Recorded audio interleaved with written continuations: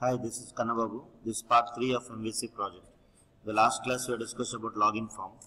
In this video we will discuss about admin, the roles of admin. So here, actually admin will add the department details. Once admin will log in with his username and password, admin will add the department details as well as employee details. So here initially I create one table with name department with two columns, D number and D name. Now here, within my project, within the home controller.cs, here I have done a small modification. Something like when admin will successfully log in, he has to navigate to home controller department page. Is it clear? So initially here I want to design, I want to add one more master page, one more layout control. So right click on home, here you can click on add MVC file layout page. The name I will give as underscore admin master underscore or admin layout. I will give underscore admin layout. Just click on OK. And here to make the things faster, I already designed this code from where here we have underscore layout page 1 underscore CSHTML. Here you can see the table. I'll just copy this code and paste it to make the things faster. In A part, I want to display one image. In B part, I want to display some more hyperlinks like admin can add the department details, admin can add the employee. These links must display only, visible only to admin. Is it clear? Now I will go to the controller, and within my controller class, I will declare one more action method. So here you can see, I'll just copy this one, and here I will paste it. And here I will give the name of that particular method as department, and here you can see right click on the action method. Here you can click on add view, and the name is department. First of all, I will try to go to my solution explorer. Here I will go to the models, right click on models, add class. The name of the class I want to give as department. The name of the class I will give as department.cs. Click on add button. Here I will try to declare two properties because in my table there are two columns are there, D number and D name. Here also I will declare two properties. Public int, the property name I will give as D number, and here I will declare public string, the property name I will give as D name. And I want to decorate with some data annotations. So in order to work with annotations, here I have to declare the namespace using system.componentModel.data annotations namespace. Here just I will declare with required. Here I want to display the error message. Error message equals to department number must not be empty. Department number must not be empty. And here I want to display one more message. Department name must not be empty. So here close the braces. Here also you can close the bracket. We'll discuss this one more in the future. But here I just build the solution. Now I want to create one department. Right click on department, add view.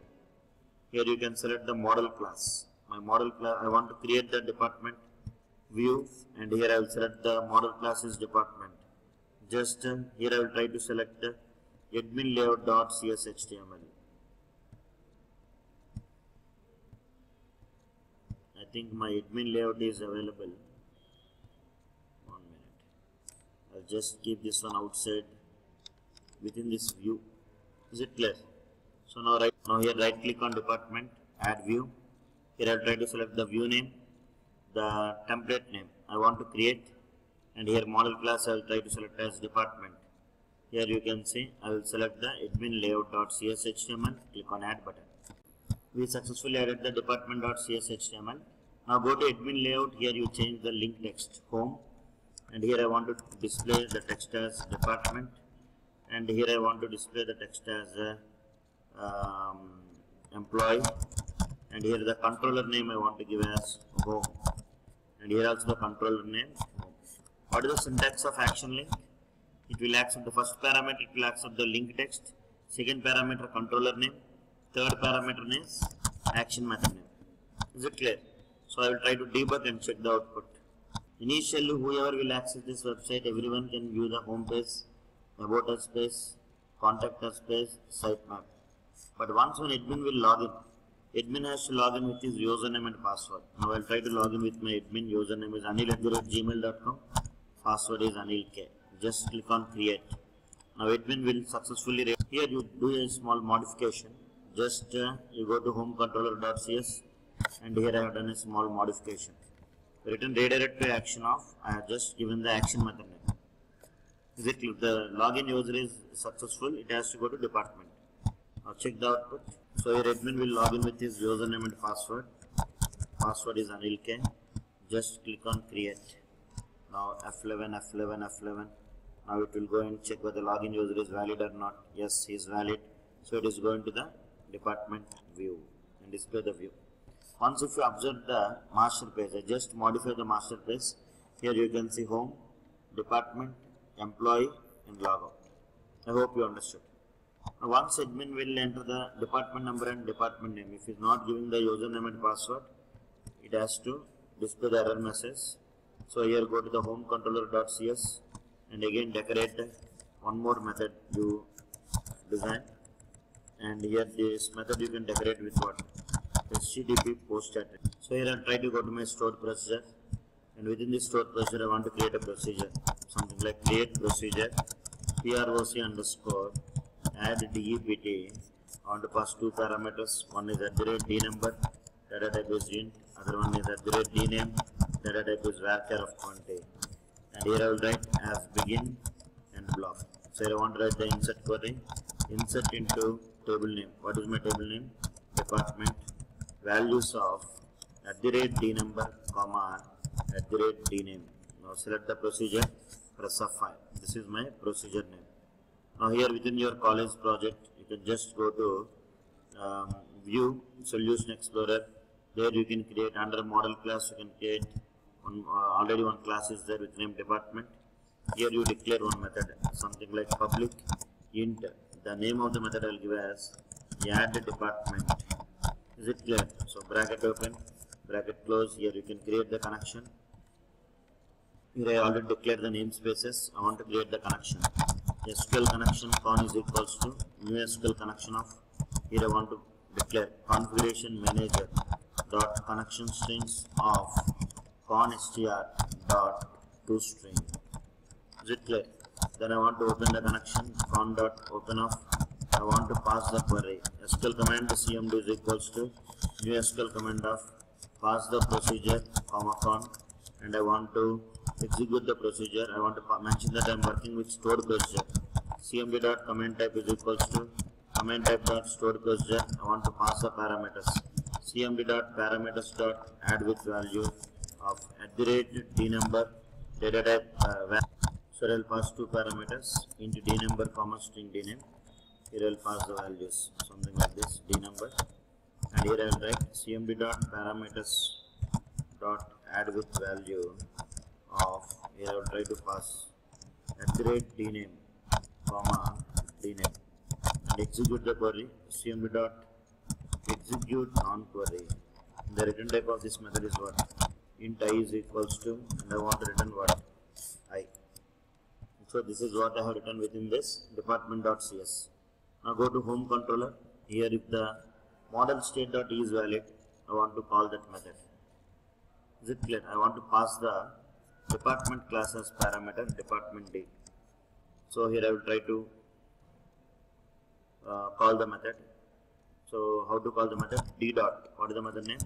Add department of. You have to pass the values. D dot dnumber, comma D dot dname. The return type of this method is what? Int. So I will write int I, and here I will write if I is equals to 1. I want to display one message saying that response dot write of department added. Department added else, and here again I want to return what? View, and here else I want to display one message. Is it clear? So here I will write something like fail, and it has to return view. Is it clear? I hope you understood. Just keep the breakpoint and debug and check the output. Now admin will log in with his username and password, and here the username is anil@gmail.com, password is Anil K. Just click on create, press F5.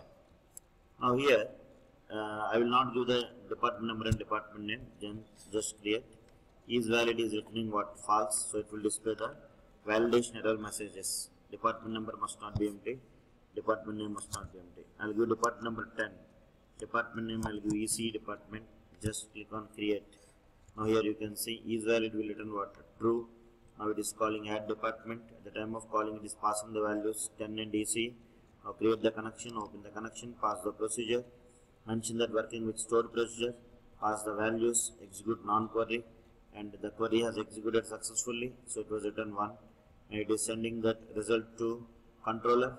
And now here controller will invoke what? View. It will display a message saying that department added. Here you can see on the top. If you want, you can go and check in the database. Here I will refresh, so the department was successfully added. If you want to add one more department, you can see CSC. Just click on create.